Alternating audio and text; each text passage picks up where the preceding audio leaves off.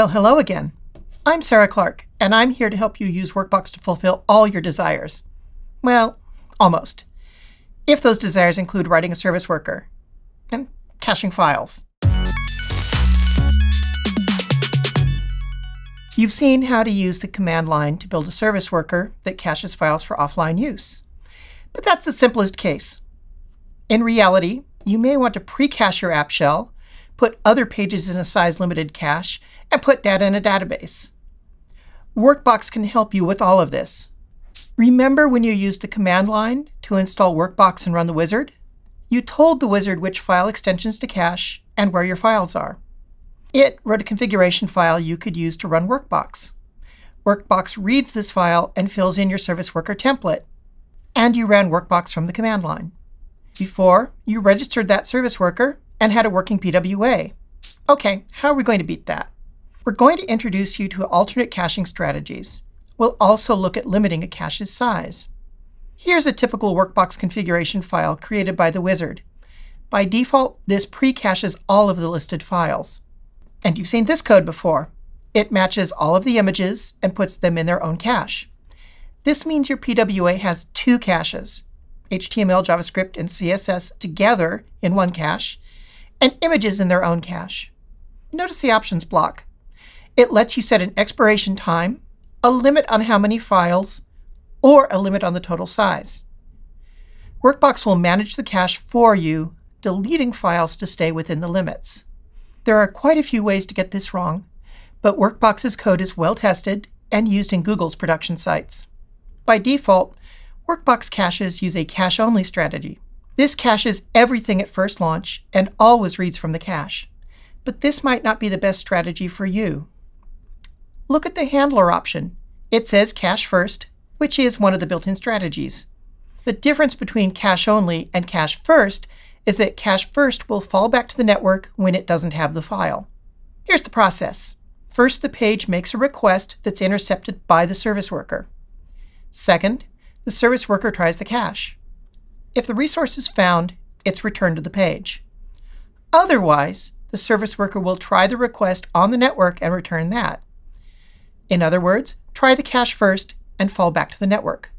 Workbox has 5 built-in strategies, and you can add your own. You've seen cache-only and cache-first. In the same way, there are network-only and network-first strategies. There's also a special strategy called stale while revalidate. I'll come back to it in just a minute. Network first works just like you might expect. When the service worker sees a request, it tries the network first.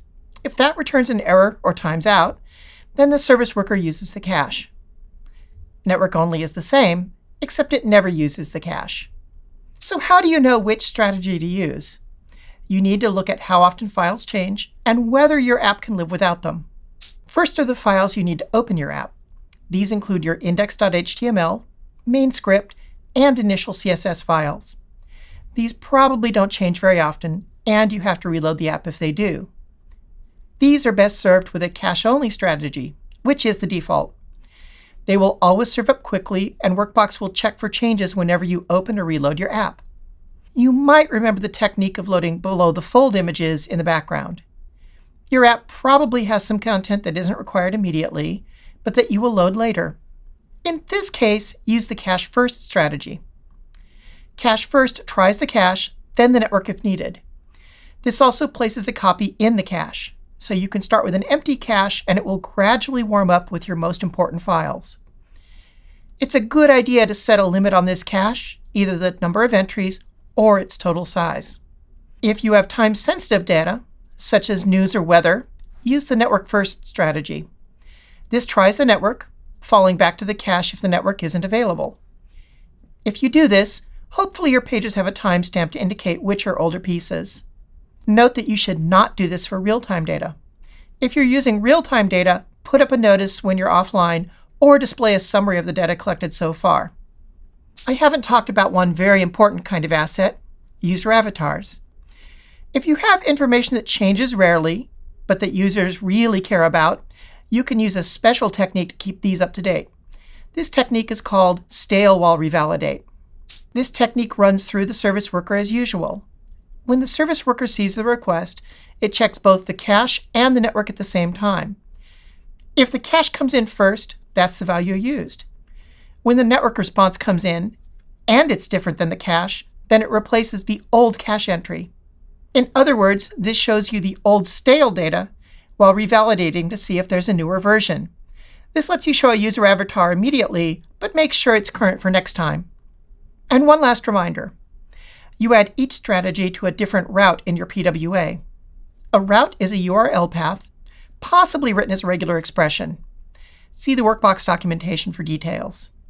Workbox lets you create a service worker without having to write too much code. I've covered its built-in strategies, and you can look at their source code in the public Workbox repo. You can even create custom strategies, but that doesn't happen very often. We've been using the command line, but in the next episode, we'll show you how to use Workbox with your favorite build system. See you there.